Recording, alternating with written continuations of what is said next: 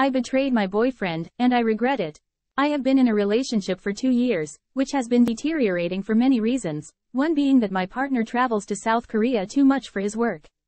I do not feel loved or supported in this relationship, mainly because during one of those trips, which was extended due to personal preference, the illness of one of the most beloved persons in my life worsened and they died.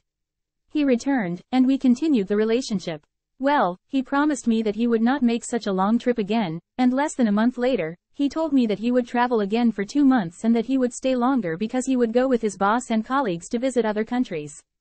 To which I told him that it was fine, but that I did not agree with the dynamics of the relationship, especially because, although it may seem apparently insignificant, during these extra weeks that have nothing to do with his work, it is my birthday, and he did not seem to care and didn't even ask me what I thought.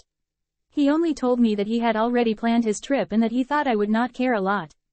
Now, during the company's New Year's Eve party where I work, I drank too much. I'm not using this as an excuse. I know what I did was wrong, and accepted inappropriate approaches from a man in my office, which was not planned.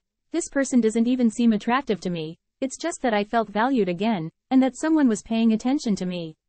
The person in question was hugging me, we danced almost all night, and he held my hand. Nothing else happened. Still, I would like to know if you were in my position, would you tell your partner what happened, or if you consider that as infidelity?